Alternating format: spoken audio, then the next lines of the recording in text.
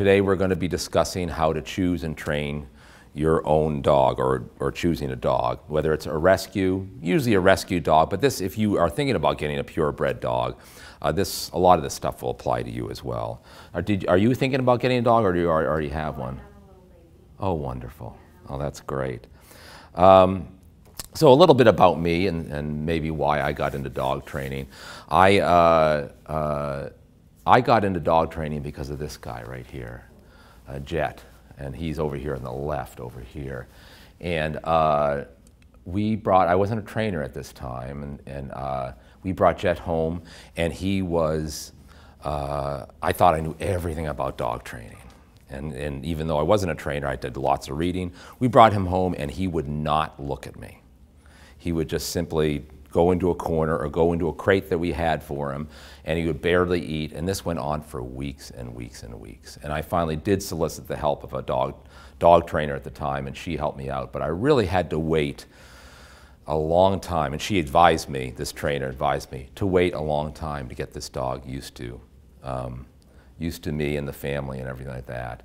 And he made lots and lots of progress, and at that point, I thought this is really neat, and I started volunteering at the Pet Alliance of Orlando, and really got into an assistant position there as a volunteer to assist the behaviors there, and that's when I decided I was going to go back to school, study, and then work under the tutelage of a mentor, and then since then I've been working with hundreds and hundreds of dogs. And this other dog over here is my puppy Shayna on the left there, on my left. And then over here, she's now 73 pounds. A big dog, very, very happy. That was after I became a trainer. Unfortunately, with Jet, I think I created a little bit more baggage with him because I just didn't know what I was doing. So this is what we'll cover. The whole thing is, this whole presentation is about 40 minutes long or so. First we'll be covering choosing a dog or a puppy, and we're going to be considering the breed. We're going to make sure you have the time to take care of a dog, and what you'll need when you get a dog. This will be good for you too, because you guys are thinking about getting a dog, and that's what was really confusing to me before I got a dog. Of course, socialization, and the last thing we're probably going to hit is training and how that's changed over the years. And then we'll have some questions at the end. You can ask me as many questions as you want. So let's start right here with choosing a dog.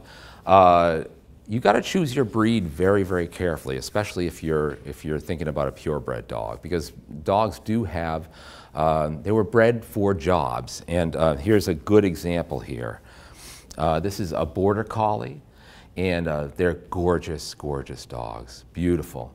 And people choose them just for looks. And I advise people not to choose a dog just for looks. I mean, you want a pretty dog, you want a dog that you're attracted to, but you don't want to necessarily choose a dog just for its looks. And these dogs are difficult for novice dog owners.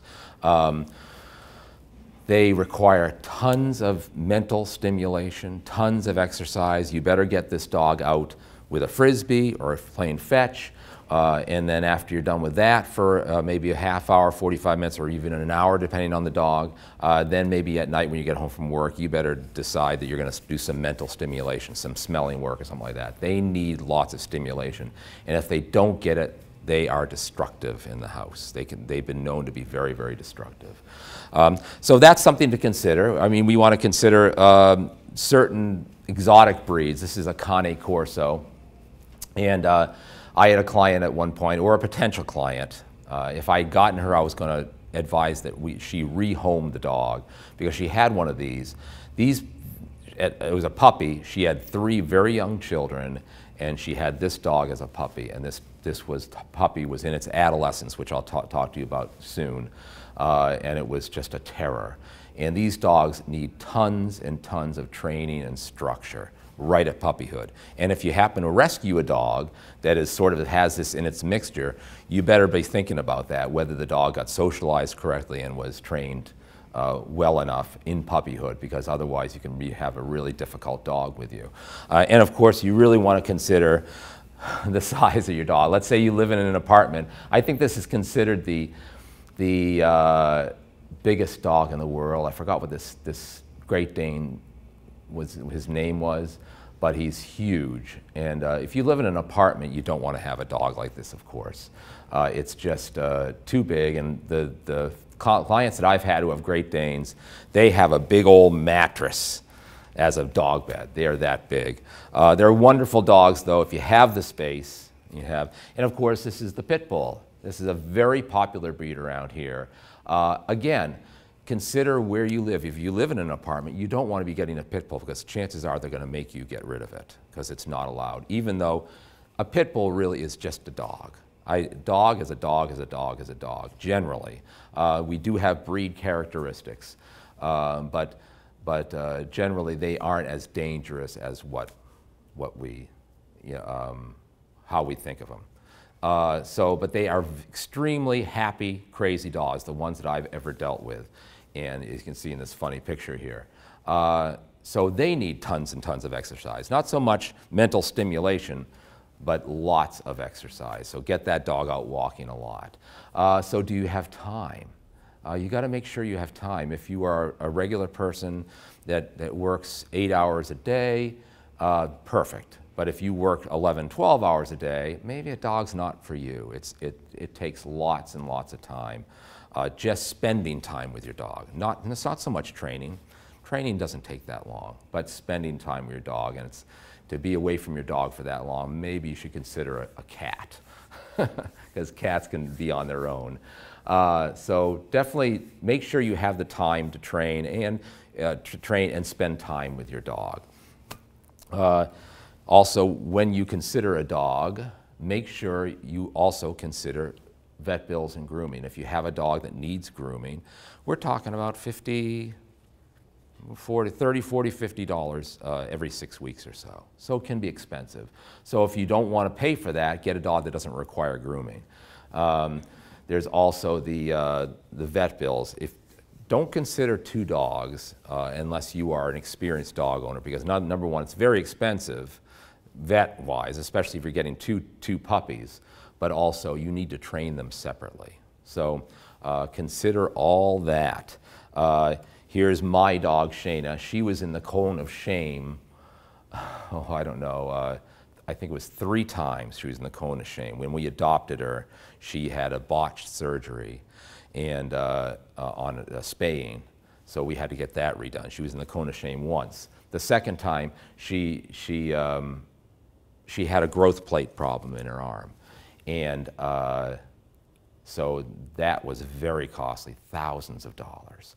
And then the third time, she thought an indoor window in our house was open and it was closed, and she was hungry, and she ran right through the window and cut her wrist, and that's this. Cut her wrist right here. And she was getting so good with the cone of shame getting to that I had to put another inflatable cone on it. She was just, she was miserable, unfortunately. And another thing to consider is the adolescent year. So now I work at the Orange County Animal Services, which I really love. It's a place that I really love volunteering at. So the dogs there, in every shelter I've ever worked at, they are mostly adolescents. 6 months to 2 years is adolescence. And they test owners. And if you don't do your homework before 6 months, which is what I'll tell you about a little bit coming up in training, then you have a monster on your hands. You have a dog that just wants to stick his tongue out at you. So be aware of that. So when I first got Jet, I was, I'm a planner. I like to plan things out, and I was really confused. And you can get very confused on the internet as what you really need for when you first bring home a dog. And you really don't need a lot. This is pretty much the entire list. So we'll start with a crate. If you're gonna get a puppy, for instance, you'll want to have a crate and condition the dog or the puppy to the crate. Or if you have an adolescent dog, if you adopt an adolescent dog, you'll want to try to condition them to the crate because it'll keep you sane, especially a puppy. You want a dog to go to a place that's not punishment, to go to a place that they can relax and calm down, especially with puppies. I had a client on Wednesday night. He's a doctor, and he just got a golden retriever puppy, and they could not get the dog into the crate. Well, they didn't condition the dog correctly to the crate. They didn't make the crate a fun place to be. And they had actually checked out a number of other trainers, and they had said, they had told them wrongly, you've got to punish the dog by putting it in the crate. No, we don't want that. We want that to be a safe haven for them to be. And this is kind of the reason why, and these are the two different kinds of crates you can get generally. Dogs descended from wolves, and wolves, when they go to sleep, they find a small cave-like area. And dogs have taken on that as well. We've studied dogs out who are wild dogs or feral dogs who run around in neighborhoods and don't have a home. When they sleep, they tend to find a small protected space. That's what this concept is, and that's why these crates are probably the best. The only problem with these crates are that they are expensive, and as you get a puppy, you need to get them bigger and bigger and bigger because you don't want to have too large a crate. I've had clients who get one of those big wire crates and they think the dog's going to grow into it. Well, that's not the idea. The idea is to make it small, cozy, and they won't defecate, pee or poop in the crate. The wire crates are fine too. They just aren't quite as cave-like, but they seem to work just fine. And I had those same clients who had the golden retriever, they put a big blanket over their wire crate. The great thing about those is they're economical. So you can expand them. You don't have to keep buying them. You can make them smaller for the puppy when they're small and as they get bigger. And that's exactly what we did with Shayna. And then when Shayna became about a year old, we got rid of the crate. We never used it again. And we put it away, and we probably won't now. She just wanders around in the house fine. So let's go back to what we need. Chew toys. If you get a pit bull, for instance, or if you get a golden retriever, they want to chew. So get a bunch of chew toys. Don't put them all out at the same time, but rotate them so that there's always some kind of a good new thing to play with. You want to get good quality food, and this is what you'll discuss with your vet. But I use just middle-of-the-road food. I don't use the really expensive food. I don't do this raw diet. I don't get the cheap Walmart stuff. It's just, I think it was Purina Pro Plan is what I use, and I've been using that for about a year. It agrees with them, their systems. It's just a good all-around food, and it's right in the middle. Collar, tag, and microchip, and of course, when you get a collar and a tag, and I don't think I can tell you folks here because you're younger than me, but some of the older folks, you'll want to have, this is for some of the older folks, you'll want to have your cell phone on the tag. Because let's say you haven't bonded to your dog and your dog gets out, you want to be able to have someone call your cell phone. You'll be out looking for your dog and you don't want them to call your home. So, but I don't have to tell you guys that. You guys probably don't even have a home phone. And then microchip, of course, that's a really good thing to have as well. Because if the dog is completely lost, or if you have an expensive breed, you went and got a purebred dog, you'll want to protect it, because they will automatically scan when you go into a new vet, for instance, and they can find your dog for you. A leash. So let's talk a little bit about leashes. So a lot of small dog owners have these.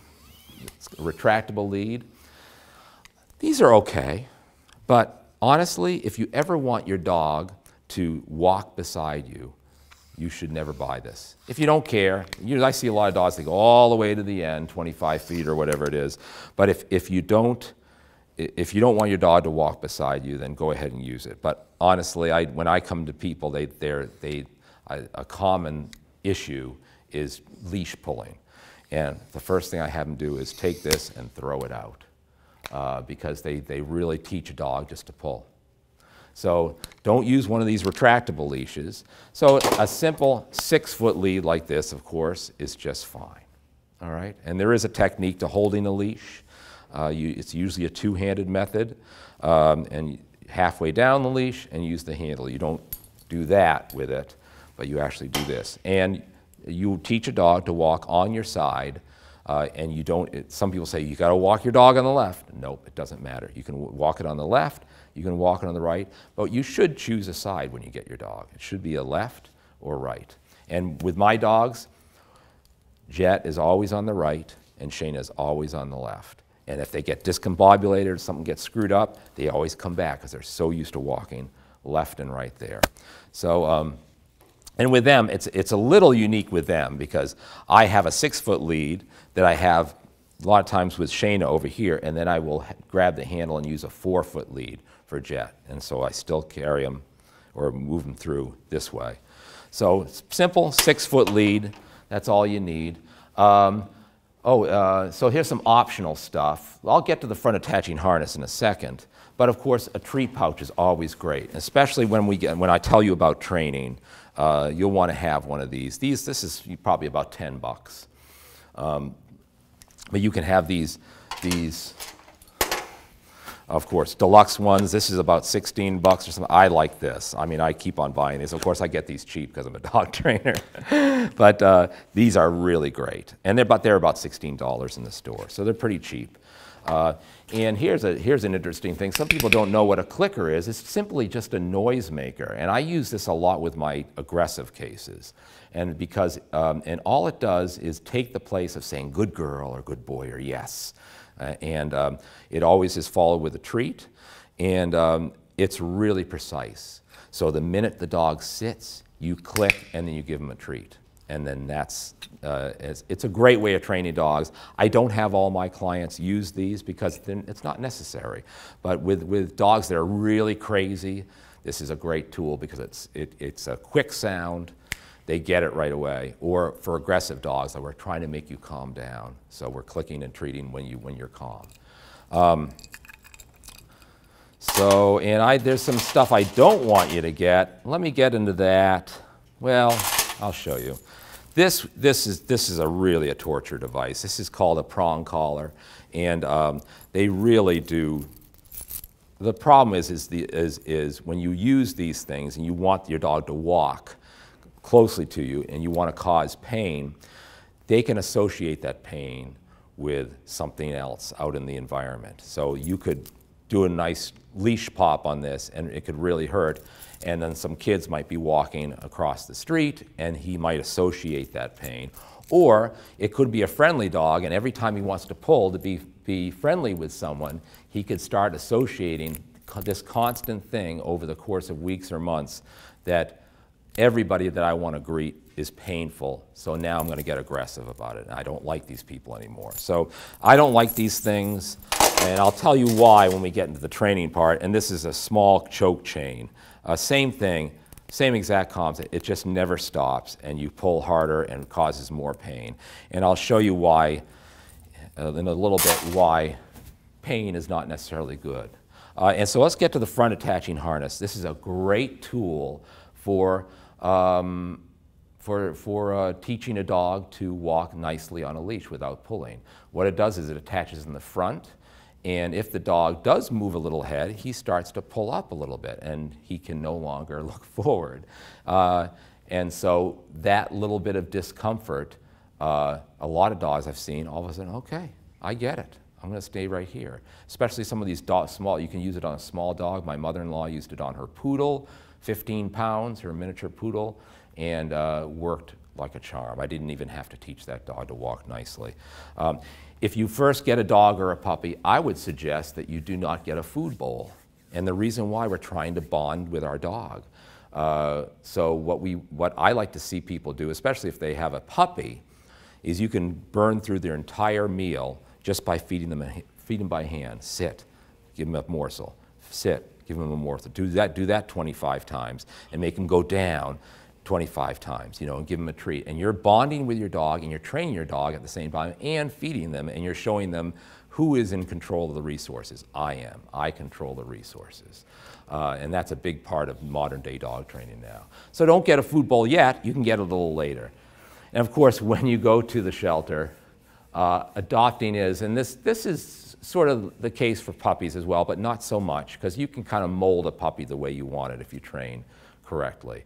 But adopting an adult dog or an adolescent dog is like a box of chocolates. You never know what you're going to get. A prime example is my dog Jet. He's now a completely different dog than when we first got him. He was shy, he never barked. Now he barks at the door, which we like. It's like our alarm system. I've noticed I get a lot of calls from clients because their dog has changed. They got their dog 3 months ago, and now my dog is crazy. You know, he wasn't crazy at first. So your dog will change. And also, most rescues do have some sort of baggage. You'll notice there's some things you can help them get through it, other things you just have to manage, you know. But a lot of times the reason why these dogs are relinquished is because of behavior. It's a very common issue. So many times you can work through it. Other times, especially with fear and anxiety or some kind of a socialization problem, you can only manage it, you know, especially by the time they become adults. So when you first get your dog or your puppy, don't ogle over it. Get it trained right away. And I don't know why I chose this picture, but I guess these ladies are training their dog. Maybe a dog, I don't know. I should maybe get a different picture. But yeah, definitely train right from the start. So train, especially your puppy, like with going back to that food bowl thing. Just train, train, train, and you're developing a great bond with your dog. Just a few pointers on rescue dogs specifically. So if you, like I said, your dog will change after a few months, chances are. If you have a shy or shy or anxious dog, don't push them too much. When I brought Jet home and he was very anxious and fearful, the trainer told me, rightly, that I should just take it easy. Don't try to train him right away. That would be an exception to the rule. So you don't want to stress him out. Because when a dog doesn't eat, chances are it's stressed out, especially if it's a food-motivated dog. But definitely with those hyper-crazy dogs, which are my favorites because they're so trainable, you want to train right away. Control all the resources. Control, you know, modern dog training is about controlling petting and praise and food and all this stuff. You want them to work for it. No free lunch is what I like to say. So those are a few pointers. So let's get into dog training. Yeah, I wish my class looked that good. I do teach classes, and none of them, they're all rescues, which is good, but that's a beautiful picture. So this is what every dog should know, and I don't care if you have a big old Mastiff dog or you have a little Chihuahua. You want to have these skills in your dog's toolbox. So sit, stay. Everything derives from the sit, by the way. And even in trek training, you want them to come back to a sit. When we get into advanced walking, where they're walking beside you and you stop, we want them to sit automatically. So sit is a very important thing. Of course, stay is great. We want to have them stay before they go out the door. Come, I teach come in a different way. A lot of times when you go to a class at, let's say, one of the big box stores or something like that, they'll teach sit first, and then they'll say stay, and they'll do this. And then they'll do come, you know. But I like to teach it in a different way. Actually, I was meaning come, actually, not stay. I like the dogs to wander around on their own and then call them to you. So I might let the dog wander a little bit and then say, Rover, come, like this, and get him to come to me. And I want it to be happy, and I don't want it to be militaristic like this. I want them to just to come when I'm excited, and I want to entice them to come to me. And the reason why we do that, to let them smell around and get into their own world, is because that's when you're going to use it. You're going to use it when they're out in the field, and you want them to come. And you, it won't be when they're doing it from a sit. So I like to do that when they've gotten into their own smelling game or starting to wander off. And I'm always reinforcing the come command with my dogs. So for instance, I will usually many times walk them around the block and then go to an open park. This is not a dog park, but it's an underutilized park in my neighborhood. So I'll let them wander off.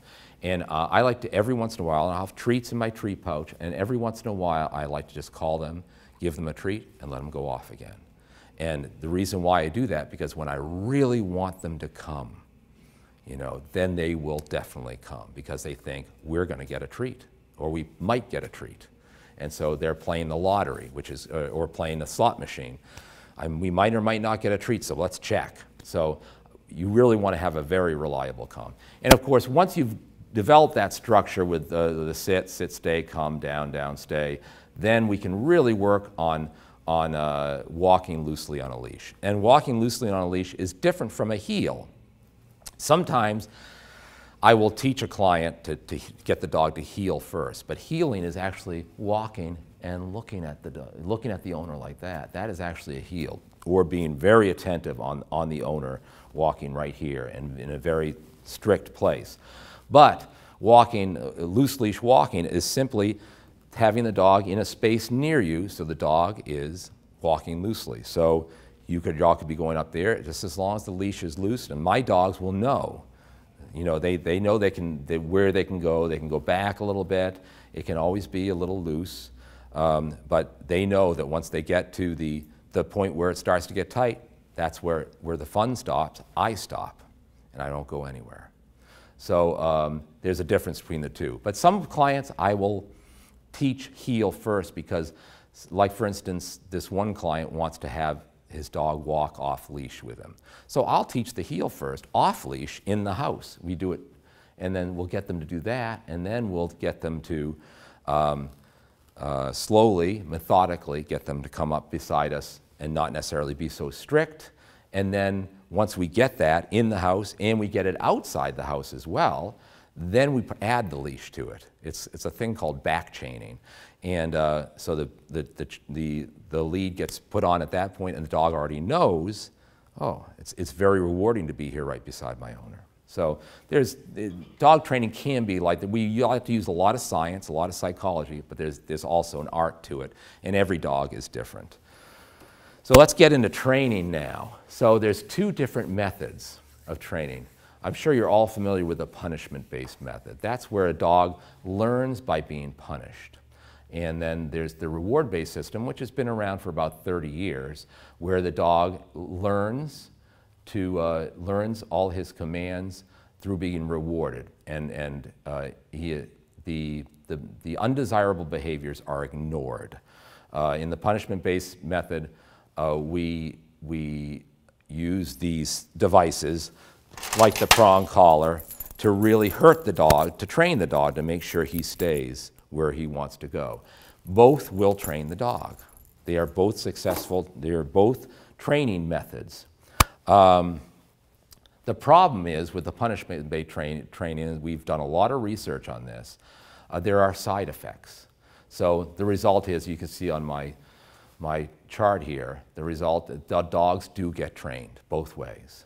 But the side effects for that, especially for some really what we call soft dogs, which are very anxious or fearful dogs, they become more fearful. They can become aggressive. Now, a lot of times aggressive dogs, I'm going to say, I'm throwing this number out, I'm not sure if it's right stats-wise, but 90% of dogs who are aggressive are fearful.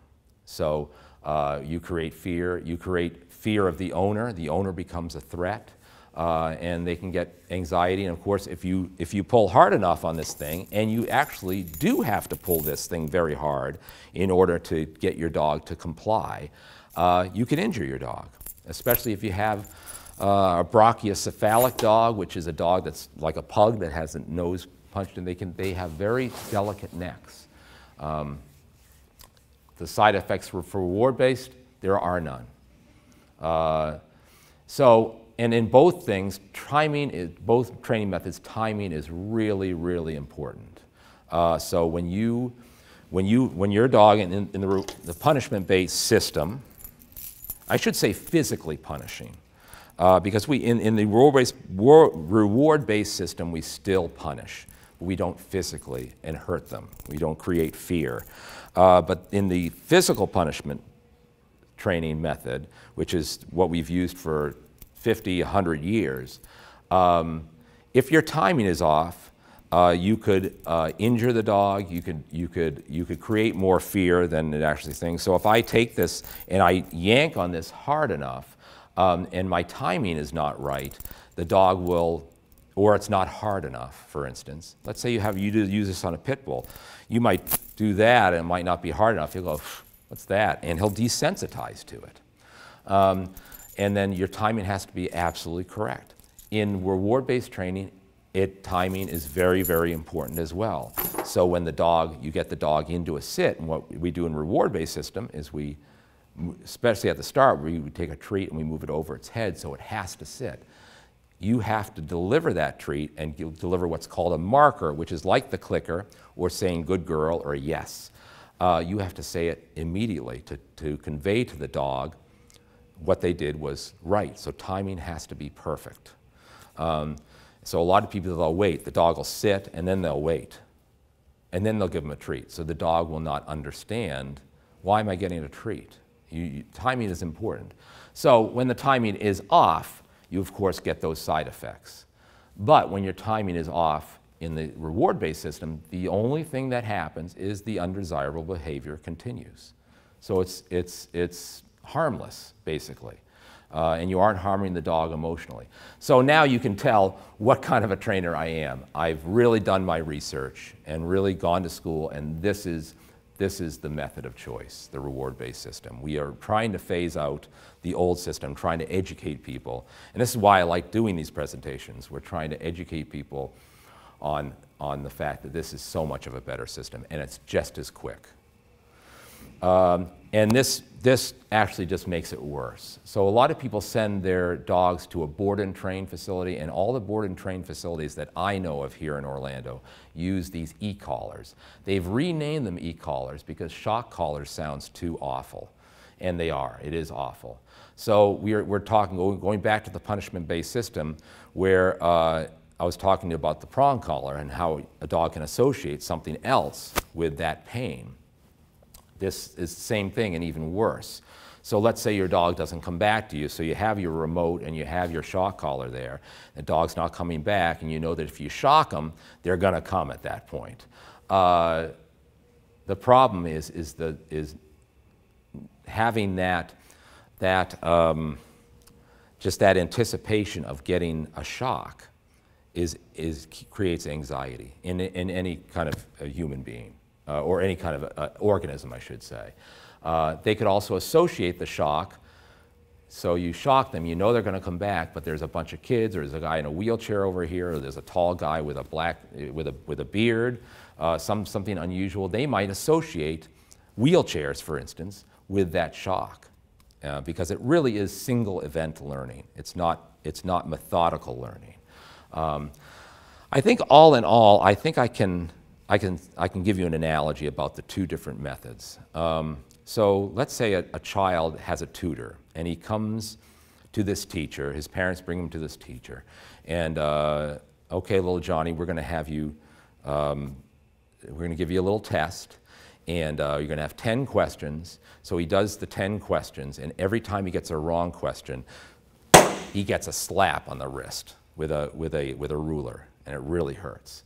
But when he gets the answers right, okay, doesn't really say much.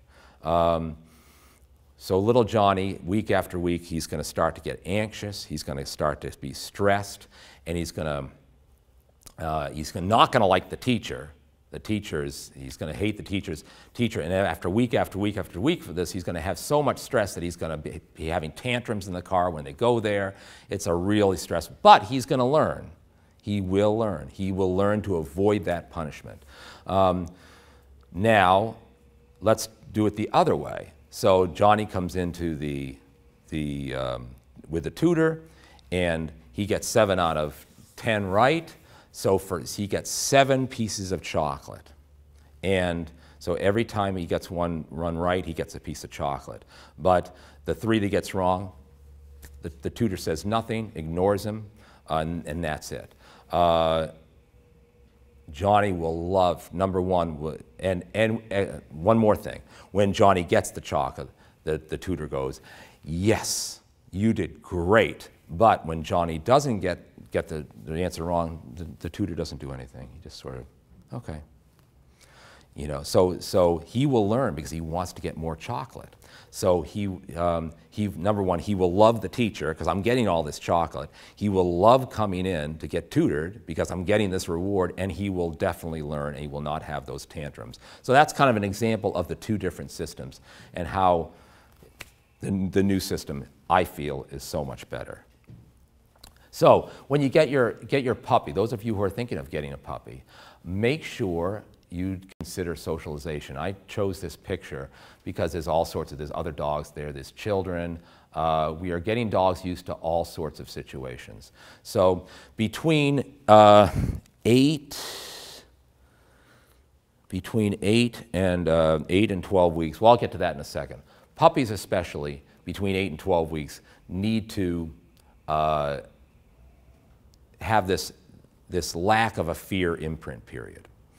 And so what they are doing is between that time, there's a window where you can really get them used to all sorts of things. People, skateboards, bikes. If they miss that window, you can never get it back. You can still socialize your dog, but you can never get that wonderful window where they are scared of nothing.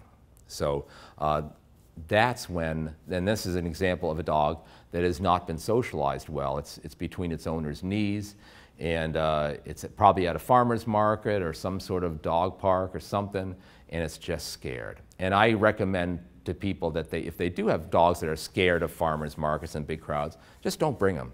And my dog Jet, I don't bring him. It's not good for him. He doesn't like it. And why am I doing it? I don't need to show off my dog. Shayna, no problem. We went through all that. She has no problems with big crowds. So be aware that socialization is not just getting used to other dogs, which a lot of people think. That's only part of it. It's getting the dog used to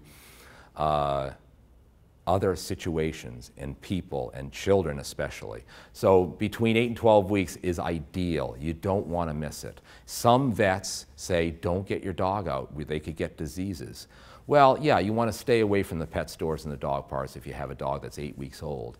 But that you can still get your dog out to in front of Publix. We went down to the Loop down in Kissimmee and just sat, and every person wants to pet a puppy, no matter what it is. Everybody does. And so that's where you want them getting used to all sorts of noises and things, and you want to be feeding them constantly. You want to associate these potentially scary things with food, with really good food. So between 8 and 12 weeks, I like the milestone of 100 strangers, and that's exactly what we did. We counted. We went down, we got her at 10 weeks, and so we had to rush it. But we went down to the Loop and went to Walmart. We sat outside of Publix, and we counted 100 strangers over the period of 2 weeks. And that's the reason why she's not scared of anybody, and Jet is, because Jet was never quite socialized like that, we believe. We don't really know because I got him at about 10 months. Unfortunately, if you miss that 8 to 12 week, you will be playing catch up, and chances are you'll never get your dog really, really used to every possible situation. I do lots of work with clients who the dogs are scared of skateboards, they're scared of bikes, they're scared of wheelchairs. So get your dogs out to avoid that. That's a preventative measure. And of course, any dog between 8 and 12 weeks, they probably already have not had all their shots. So stay away from pet stores or dog parks. But try to ignore your vet if you happen to have a vet who's not quite informed about training, that you really, this window is very, very important. And it's unlikely that they can get a deadly disease such as parvo if they're out in a let's say, a Home Depot or something like that, which I used to do too. I used to go into Home Depot. And there's a place called Artagon, which is down, you know where Artagon is? Down the street a bit. It's yeah, near Millennia area. You can bring your dog right in that mall. Perfect place. Perfect place. And, so I'm just imploring people, don't miss that crucial window. I think you could probably push it to 16 weeks, but when they start to get kind of scared, they've reached a fear imprint period. That's what we call it. And this is an example. I love this picture because the the dog is actually holding himself back. It's kind of funny. Like I said before, most aggression cases, it's not because they're being nasty and mean, it's because they've been socialized poorly and they're scared. They have some fear and uneasiness and anxiety about certain things. So this dog doesn't like the mailman or is scared of the mailman or probably anybody that's on a bike. So what this dog does is he barks and lunges at him. He's learned that makes that scary, anxiety-inducing thing go away. And so that's why they do that. So if you have a problem like this and you hire someone like me to do training, what we would do is we would work from a distance. And we use that clicker, and when the dog would perk up and look at that thing that's normally scary, we'd click and we'd give them a treat. And that's where the clicker is so important, because it's telling them, oh, because they already been conditioned to the click, and the click means a treat is coming. And it's usually something really freaking good, like doggy crack, something like steak or hot dogs or cheese, whatever the dog really loves. So over time and with distance, we make the dog realize this is not so scary. And so that's how we work out problems like this, where the dog goes and starts to lunge at people or aggressively bark and that type of stuff. And I've had, my own personal experience, I've had great success with this. Rehabilitating these dogs. Let's see, and then there's this is very important. Make sure if you have a family, don't give a pet or a cat or anything for Christmas. Pets really do change people's lives, and we just don't. You want to have the whole family involved, and you don't want a pet to change a person's life in the wrong way. They have to be ready, especially dogs, they have to be ready to spend the time and train and put in the legwork right at the beginning. And that is pretty much everything in a nutshell.